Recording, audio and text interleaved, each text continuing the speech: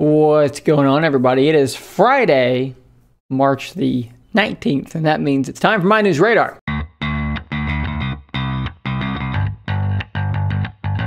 As always, do consider becoming a member by clicking the join button down below, as this channel is community supported. Thank you. So let's kick off this episode with probably the most interesting bit of news I've saw in a few days. So Facebook Reality Labs are working on some pretty crazy stuff. Now, if you don't know, Facebook does own Oculus, the Oculus Rift, all of that stuff. So they've been working on virtual reality for a while, and their reality labs are kind of where this stuff is going on. This bit of news I've got for you here today is a video that they have just released about something they're experimenting with that's going to be a function in augmented reality, because Facebook seems to believe, as a lot of people seem to believe, that augmented reality is going to be really big in the future. You're going to wear a pair of glasses like this with a little HUD, a little heads-up display, and you're going to be able to do all sorts of crazy things in the world with simply this, and in the instance of this Facebook video here, simply something on your wrist. So let's jump over here and I will show you what I'm talking about. So they start off here by talking about this wrist mounted, it's a bracelet sort of thing, and on the other side there appears to be sort of a screen there, and you'll notice it's got a kind of odd looking design, and that is because there are a lot of haptics in this wrist wearable, not only to vibrate but to also squeeze to simulate different motions. But the big selling feature of what they're doing here is they're going to actually try to tap into your neurons firing. So the idea would be, yeah, you're going to move your hand around or move your arm, move your fingers, whatever, but it's going to be intercepting the electrical impulses from your brain down your spine and over to your hands. It's going to intercept that impulse and it's going to read it, and then that's going to be mapped to an action that will take place in augmented reality. Now, there's a lot going on there. It's really, really interesting. And obviously, just for the idea of walking around with your heads-up display and you're interacting with things that you're seeing in the world around you, much like someone who's suffering from some sort of hallucinogenic psychosis. But to you, you'll be seeing all sorts of cool things happening, and you'll be interacting with these things with this bracelet on, intercepting these neurons.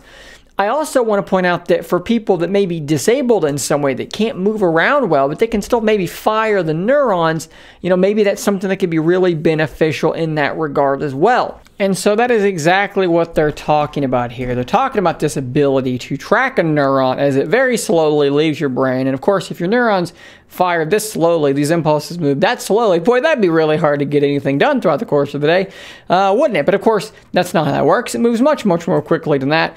And this little bracelet will be able to intercept that pulse and will then be able to map that pulse to an action in augmented reality. So you can see here she's making these very slight, very small movements, and of course all of these movements can be mapped to something in AR. As she sits here, you know, she's seeing these screens in front of her face that of course no one but her is able to see, and she's moving through these widgets and she's looking at her messages and her calendar and doing all sorts of things like that. He's unlocking things by clicking his fingers together, and again, all powered by this bracelet. So in regards to haptic feedback, it's not as simple as just having this thing vibrate. As they show here, as this lady is pulling back on the string on this bow, the bracelet is actually squeezing her wrist to simulate the tension in that string. And of course, they give lots of examples here of what you could potentially do. This lady looks rather perplexed by this lamp before she realizes she can turn it on with the motion of her hand. She's now swiping around on her other hand to change things, the brightness. So I think one of the coolest things here is what they're showing right now, and this involves some real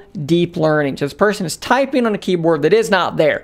And I know we've seen this before with the little thing you put on your table and it shines the keyboard onto the table and then you type on that. That's not what's happening here. This thing is actually tracking the neurons being fired out of your brain, and each little twitch is being translated into a keystroke on a keyboard, and it's going to be able to learn exactly what you want it to do. Each little twitch, little movement is going to be translated so that it will eventually learn exactly how you want it to behave while typing, thereby creating a keyboard that you can type with crazy fast. And if someone else tried to use that same keyboard that it created for you, it would be terrible.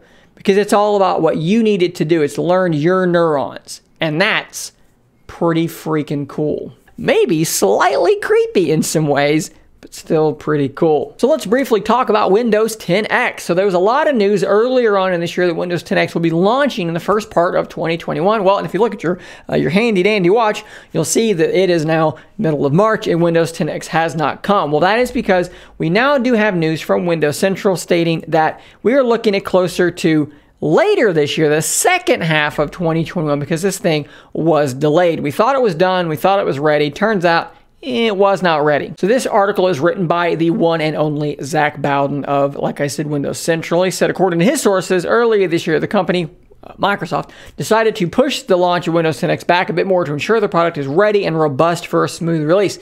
He says, quote, I believe Microsoft is now aiming to sign off on a shipping build of Windows 10X in late spring and hopes to have the first single screen PCs to begin shipping later in the second half of this year. Of course, Windows 10X is what the maybe vaporware, hopefully it's still coming, Surface Neo, the dual screen computer, basically take a Surface Duo and make it a whole lot bigger. That is what Neo is going to be running. And Neo's been delayed in large part because, from what I understand, they're focusing on the single screen experience on Windows 10X and they're pushing back the dual screen experience. I'm still very excited to see what Windows 10 looks like in the wild, what kind of devices we're going to be able to see on this thing. He does mention also here that if you're wondering if that extra time will allow them to add Win32 app support back into Windows 10X, that is not going to be happening at launch. They're going to be using this Windows Virtual Cloud PC stuff instead because they can have you pay a subscription fee for that instead. And let's close off today with some news about Samsung foldables. One of the things that I see all the time when I talk about the Z Fold 2 are two things. One, some people think it's ugly. I don't agree with that. I think it looks fine, but that can be your opinion. That's fine if you think it's ugly. And two, people are worried that it is too fragile. Now, what I see the most is people say, oh, it's got this plastic screen. Of course, the screen is ultra thin glass. It is not plastic. And in fact, the Z Fold 2 has been shown to be much more durable than I think people realize, and much more durable than the original Z Fold, which broke constantly, causing them to have to push back the launch and launch it again. And But that has soured a lot of people on the device. A lot of people think it's just this fragile, clunky looking device. Well, we have some news here about the Z Fold 3 and the Z Flip 2 about what we're going to be looking at here. And what we're expecting from these leaks is, for one, a handful of new colors, which I think will be cool because right now you can only get the Z Fold in black and that kind of rosish, copperish color, which I think looks okay. I opted for black. I mean, maybe I should have done that copper color because it's in a black case anyways, but I think there's something cool, nice, sleek about, I don't think anyone's ever called this thing sleek before. Maybe it's sleek when it's this way, but it's not sleek when it's this way.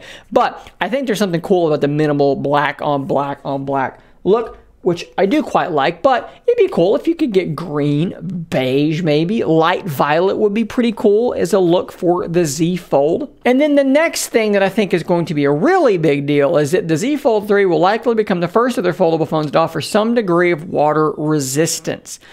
Now, they're not saying there's going to be an IP rating, which is that's the standard. That's where, this thing, you put it through a series of tests, and then you can call it, oh, it's IP68 or it's IP67, whatever.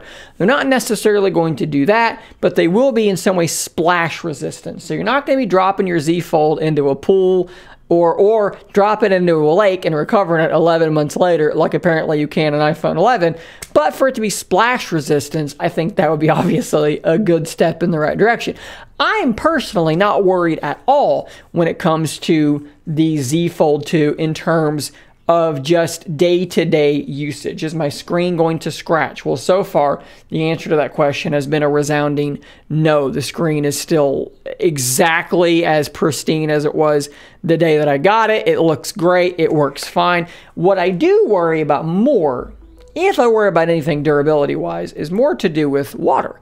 I was walking around the neighborhood just the other day, as I like to do, go for a nice walk. It's a nice, pretty day out, and it begins to drizzle. And I think to myself, well, I'm not going to use my phone right now. I can't have my phone out. It wasn't a hard downpour, But it was in my head, you know, I'm thinking, this is not waterproof. I don't know how this is going to work. It's in a case, you know, will that case keep some stuff from getting in there further? Maybe it'll help out a little bit. Hope it will, but it would be really good to have some proper, at least some splash resistance. So guys, that is all the news I have for you today. So be sure to check back every Monday, Wednesday, and Friday for the next news radar. If you're looking for a cool way, maybe to support the channel, I don't know, maybe go over to the shop link or merch store link, which is in the description. Consider buying a pretty freaking sweet Stay Nerdy My Friends shirt, which feels great. It's a great quality shirt. I'm really happy with it. I want you guys to know something real quick. I ordered some merchandise from another group and it sucked. It didn't feel good. I didn't want to release it. I ordered from another group and these guys came in. The material is soft. You'll love it. It feels great on your skin, you know, if you like that kind of thing. It feels good. There's mugs. There's all kinds of things. So you can go grab your merchandise from that store down below. And even if you don't want to say scary if literal on your chest and confuse the crap out of everybody around you, stay nerdy, my friends. That's a cool thing, right? Everybody likes, you know, being nerdy. It's like mainstream now. Maybe get it on a mug. It'd be pretty cool and it would help me out a little bit, and it'd be a cool thing to do. So like I said, stay tuned for the next news radar, and until next time, stay nerdy, my friends.